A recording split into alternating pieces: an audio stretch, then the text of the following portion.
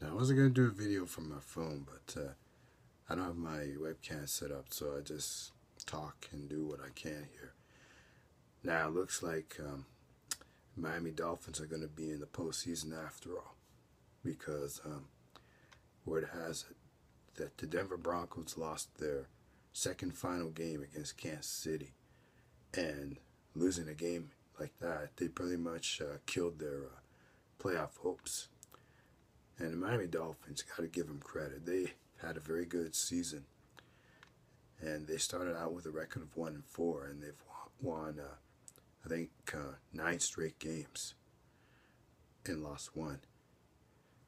So it's like they got a game against the New England Patriots next week, and that's the game in which the Dolphins will be tested to see if they have a real playoff team by beating the Patriots. But New England is very good, and Tom Brady, he still hasn't lost his touch.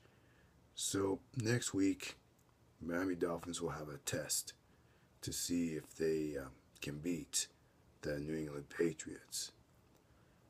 But it remains to be seen, because I think the Patriots, they played them before, and they ended up holding on to win against them. That's a couple of games ago, but the final game will be a new game altogether. So Miami will probably have a chance to get even. But it remains to be seen. And that's all I have for sports.